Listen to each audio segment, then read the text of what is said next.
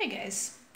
So I had a request from a friend of mine who just started watching the channel to do a what's in my cupboard kind of video and how I'm going zero waste as well. So let's get started. Vinegar. I use this mostly for cleaning. But I also use it in food applications and on my hair. But this one stays in the kitchen. The one that I use in my hair is in the bathroom, or will be when I get more. Potato starch. I use potato starch to thicken stews and gravies. I like it better than cornstarch. Baking soda. I use baking soda in baking, obviously. But also for cleaning, it makes a really good abrasive scour. Instead of using harsh chemicals, I use it along with the vinegar for cleaning. Pasta flour, which I have not used yet. I want to learn how to make my own pasta, but I haven't done that yet. And this is extra that wouldn't fit in the jar. And then back here, I have regular unbleached flour that I just use for general baking. I'm still kind of learning the whole baking thing. I'm not very good at it yet, but we're getting there. We're learning. Vital wheat gluten for when I get brave enough to make my own seitan, but I've heard horror stories about it blowing up in the oven, so I'm not quite, I haven't gotten brave enough to try it yet, but I've got the Vital Wheat gluten for when I need, and as you can see, I went whole hog because I really love seitan, so when I finally make it, there we go. Masa harina, which is corn flour. This is for corn tortillas and corn chips, which are really easy to make. It's literally this, water, salt, and a little bit of oil, and the oil's optional. I got baking powder for baking. French lentils, which are super easy to make and go really well in stir fries, curries, stews, things like that. Barley. I like barley for breakfast, and I also like to make it in stews and soups. And then as like just a side dish as well.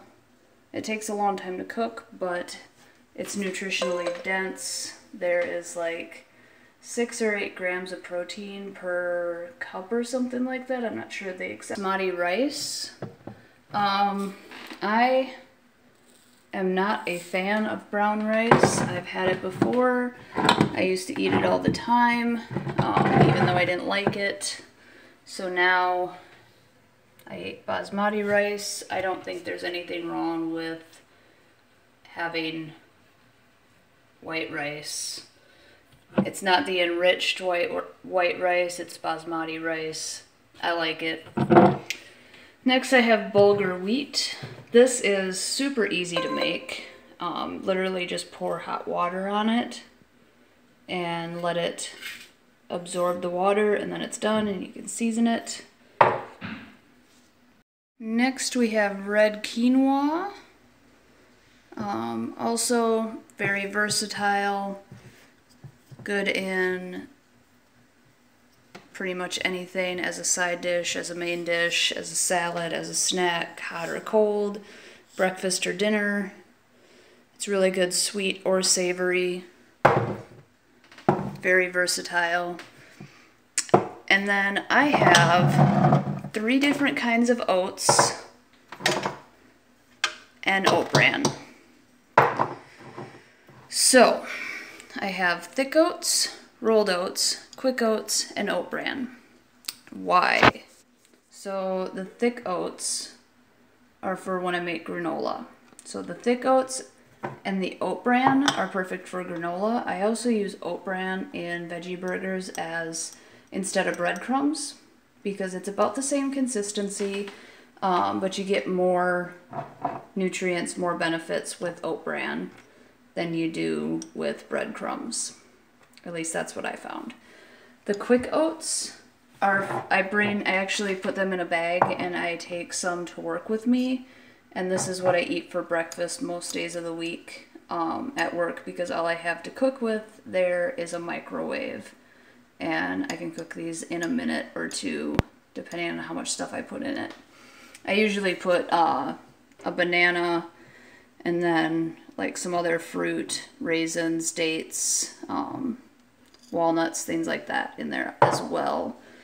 And then I have rolled oats, which, I don't know, I just felt like having rolled oats one day and I got enough. Probably also add them to granola, might make cookies or bars with them or something, I don't know, but I have them.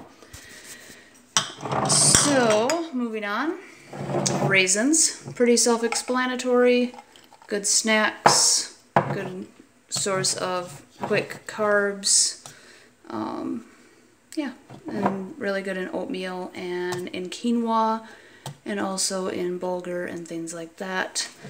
Textured vegetable protein, which is basically just defatted soy beans, and it's just a really good source of protein. When you rehydrate it and cook it, it kind of takes on the consistency of ground beef. It doesn't taste like ground beef, don't think that, but you can season it. It works really well for like tacos, spaghetti, anything where you would use ground meat. It works pretty well. So there's that, and then I have penne noodles. These are whole wheat penne noodles that I got in bulk. I like penne because they scoop up all the sauce that you put in. I usually make a tomato sauce, or I'll make a vegan cheese sauce.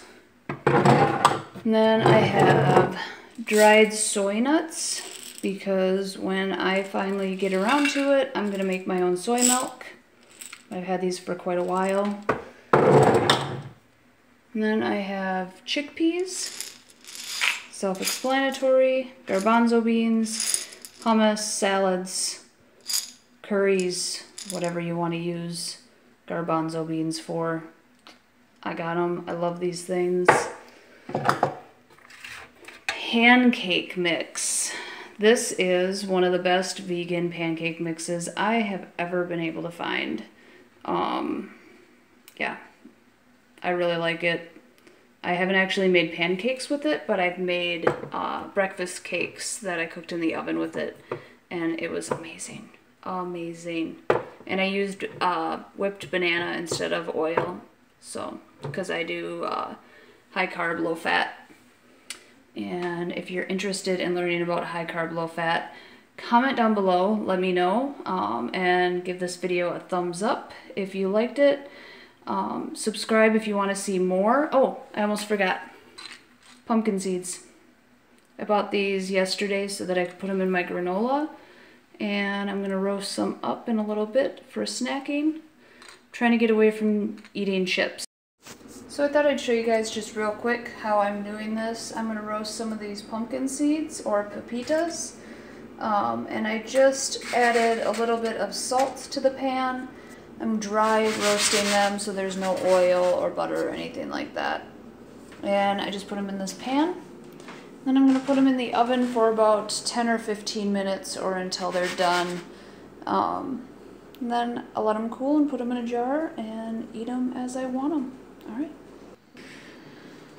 So, I apologize I didn't record the end result of the pumpkin seeds. I burnt them, so I had to start over. I got distracted. I forgot about them. So yeah, but I did end up roasting some more pumpkin seeds and some walnuts.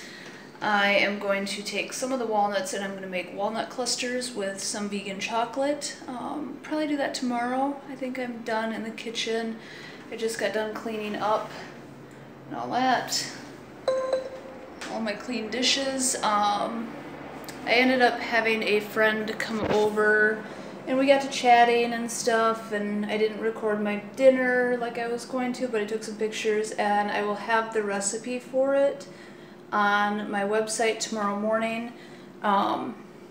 If you want to go check that out. I did a like a vegan cheesy pasta thing. It was delicious, and I will link the recipe down below. But anyway, thanks for watching my video. I think this is going to be the end of it. Obviously, I'm recording the outro, so regardless, this is going to be the end unless I'm like, oh, but wait, because I do that. If you liked the video, give it a thumbs up. Feel free to comment down below.